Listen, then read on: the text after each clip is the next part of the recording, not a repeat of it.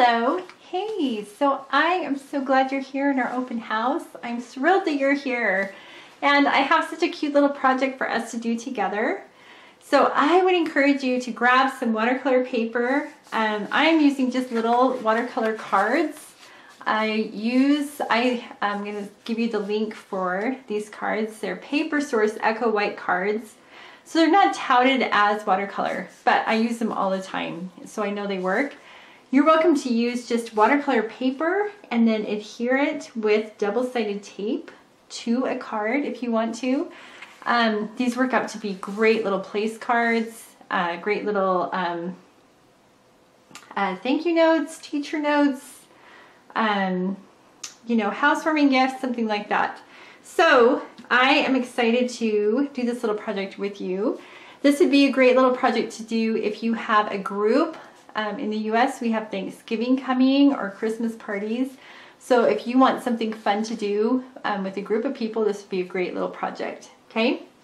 All right, so I'm gonna show you a couple examples of a fun way to get started. One way to do it is to put a really sweet little word in the middle. Perhaps it's someone's name. Perhaps it's gratitude, Thanksgiving, gifts of the season, you know, wild and sweet, anything like that. I'm just going to do love because it's just so simple. And we can work on some pen work with our words as well. So it's an easy one for me to do for this project, okay? And then on each side of love, we're going to put in a parentheses. For real, a parentheses. Yes, I said that right. Look at that. Okay, you can bring it in a little bit if you want to. This is a 4x6 card, so we can kind of go out wide a little bit. All right, so with this line, then we're going to kind of join up this other line here. And then on this one, we're not going to quite come into this across here. We're going to just stop partway. Something like that. And that's just for visual interest. That's just to kind of make it look different and interesting. You will soon see. Okay. So with a pencil, little mechanical pencil, we're just going to start on this end right here. And all you do are little boxwood leaves that look like hearts. It also could look like an almond shape, little tear shape. But if you have maybe someone with you, maybe grandma's helping, maybe you have a sister-in-law that wants to do these with you, you could just say, hey, just make a cute little heart, okay? And sometimes that helps people to not think of it as leaves. A lot of times when you say draw a leaf, you know, people get nervous and want to make it look exactly like a leaf, and this is just a silly representation of a leaf. All right, so now once we get it to this point, I just want you to go in with your pencil and add just a whole bunch more leaves. So we're just gonna go outside the lines a little bit, inside the lines of where this little wreath is, and just play along with me. Look how easy it is. We're just gonna go randomly different places and add hearts, just like that. Little leaves, fill it in, and once we sort of have it filled in a little bit, it's okay if you go on top of other leaves, it's totally fine. Just like that, just so it looks full and fun and pretty. Okay, now I want you to take your eraser and I just want you to go in and erase out, kind of erase out that center line, just because we don't need that to be such a harsh line in our painting. I'm going to kind of erase that out. We can still see it. It takes some of that out. And you can take out some of the bold leaves as well. So if some of your leaves are really strong, maybe you had kind of a heavy hand doing it, maybe go through and erase out some of those with a great big white eraser. Okay, pretty. So sweet. Okay, So this is the beginning of that one, and then let's also do another one. I have a little prop here. I've got a little evaporated milk, but anything that's round is gonna work. Anything that's round. Kind of center it up on that card. And let's just do a round shape. In class, I just use my, I just go for it with circles. Sometimes I'll use my fist to see if that's kind of about the right size, but for this project, because, you know, it's that time of year when you have a lot of these cute little things laying around, why not? Why not? Okay, same kind of idea. We're just gonna start on one side.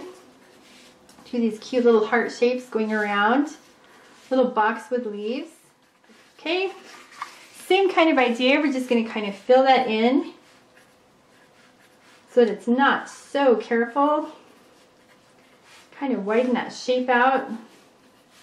Inside and outside the line. And very cute, perfect. Okay, do we want to add a word to this one as well? I'm just going to put love in this one as well. Hello, love.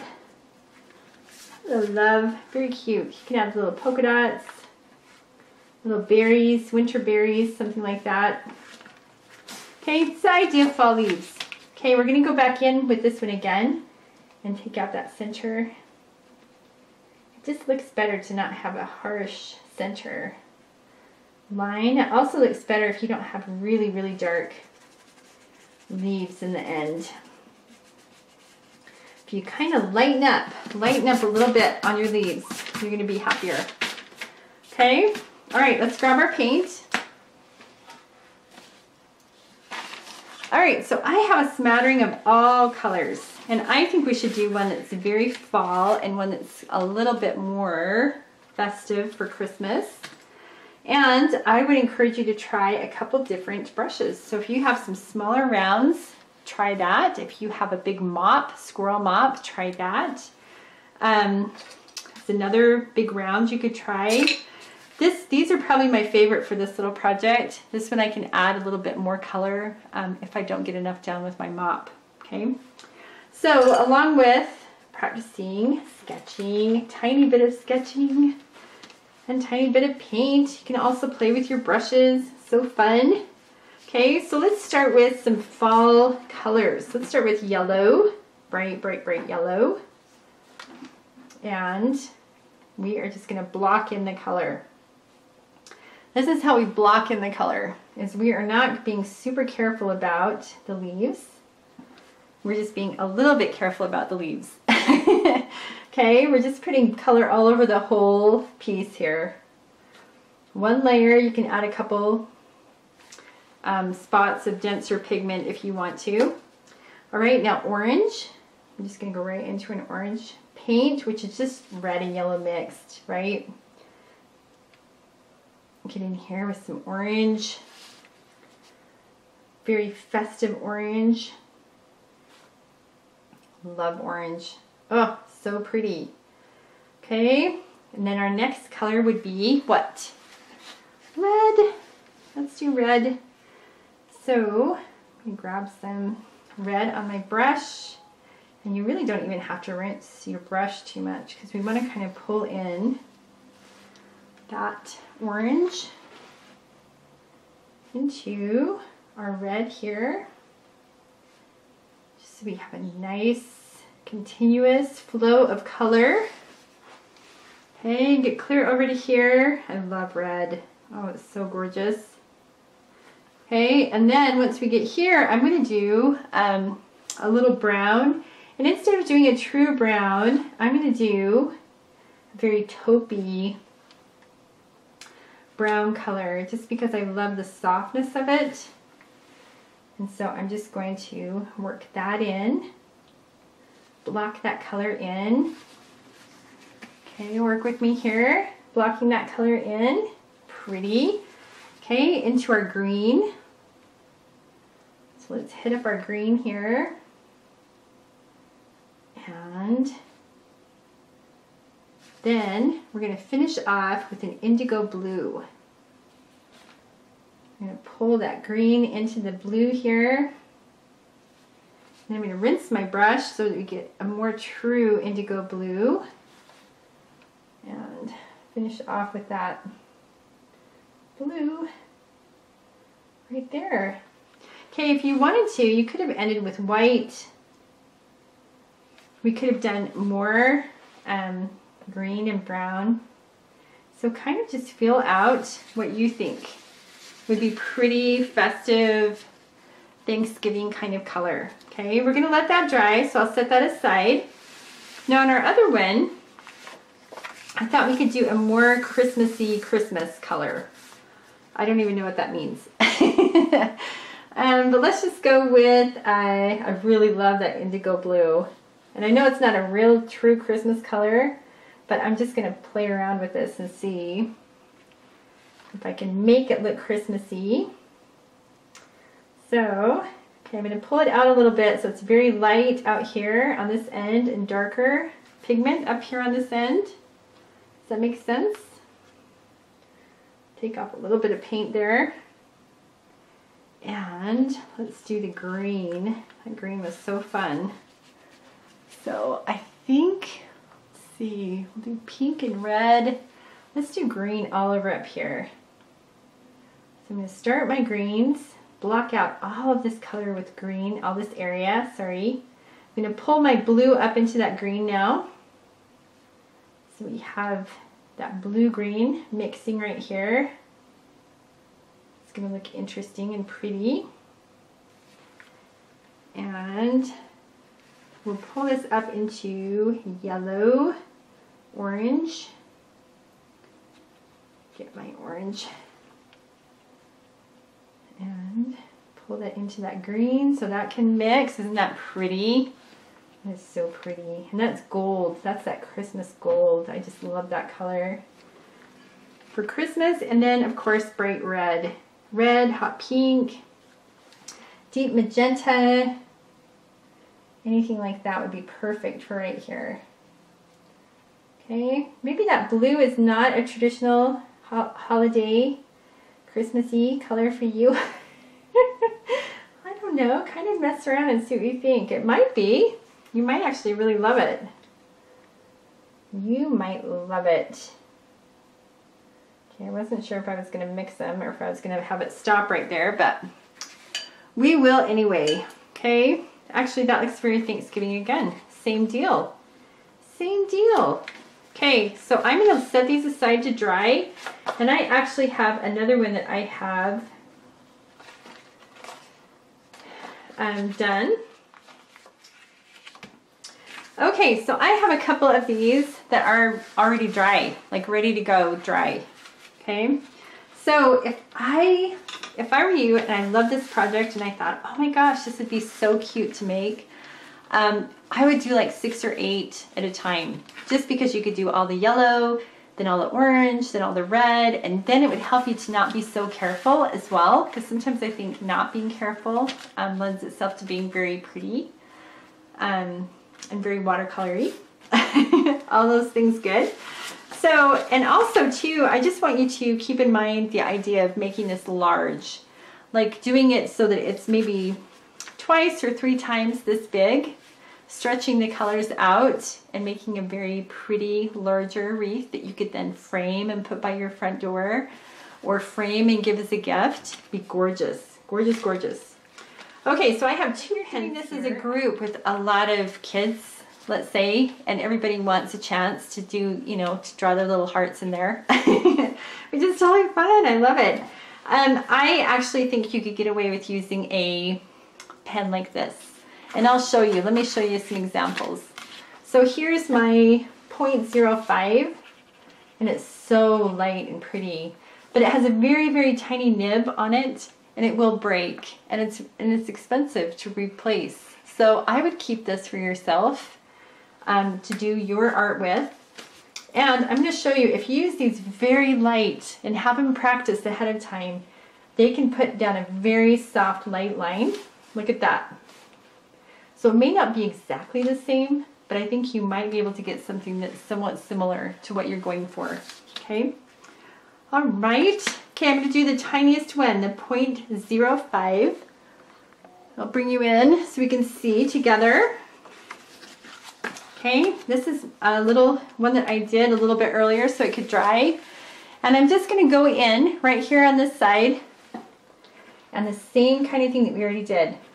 Okay, little hearts, little almond shaped leaves. And I'm just doing tons of extra, lots of extra. See that? Nothing complicated. I'm not going on the exact same shapes that we already did because you can sort of still see them, the pencil underneath. I'm just adding a lot more, filling it in. Okay, so little heart shapes, little extra leaf shapes. Definitely you can go outside the line because you can see it better that way and it's kind of fun. You can probably see what I'm doing more clearly now with that lighter paint. Okay, just like this, little hearts, and extra little leaf shapes, extra little boxwood leaves.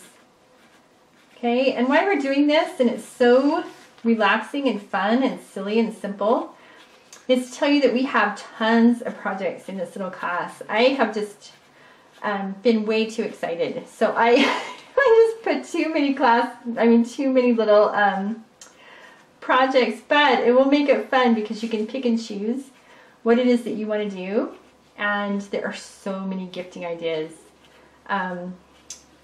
You're just going to be amazed by all the things that we can make together. Let's also do this grateful one.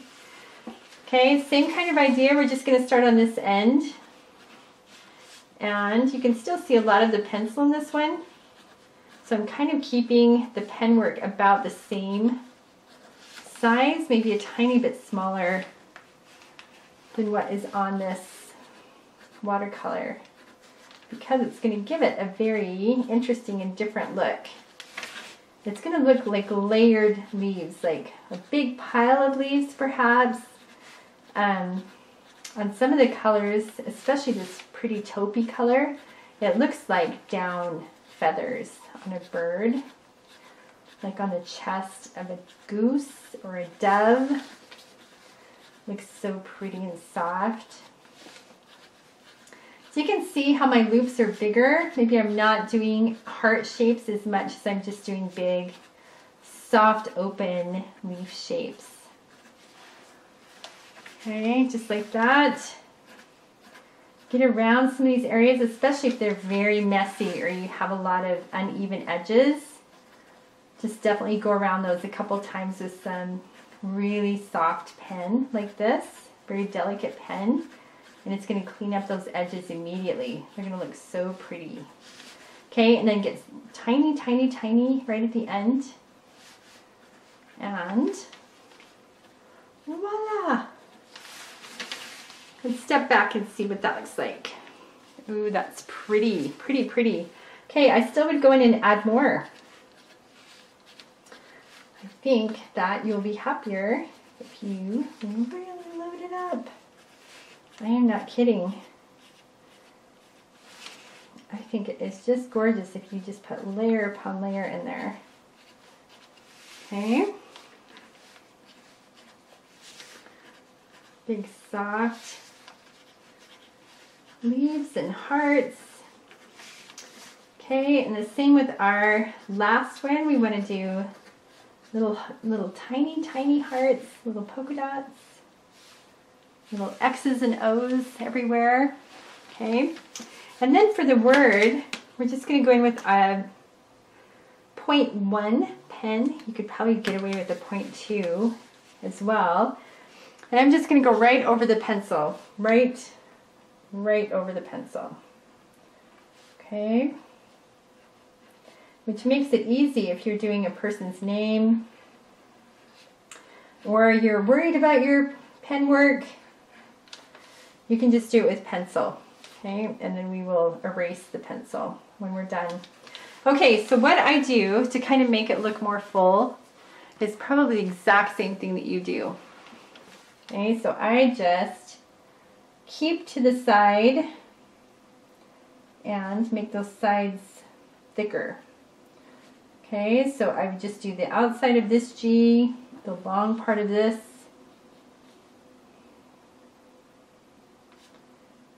long part of this T. Can clean that up and make it look so nice.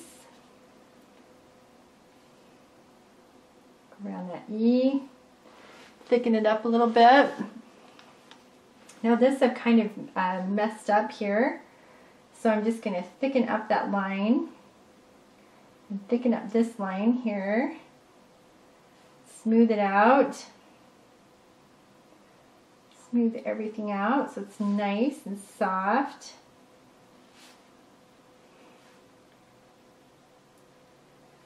And this as well, thicken that up a little bit more.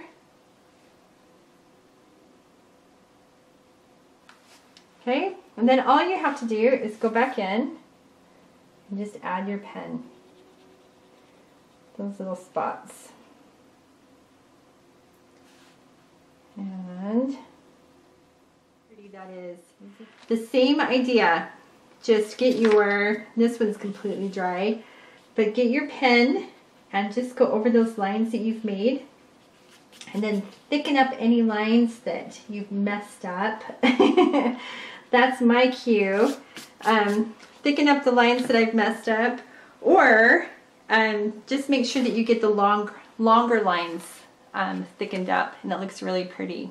Okay, so that's kind of where we are with that. How cute is that? Perfect for Thanksgiving, perfect for the holidays, perfect for teacher gifts, little neighbor gifts, anything like that, or to just be a reminder of class that's starting. So we have a million projects to do.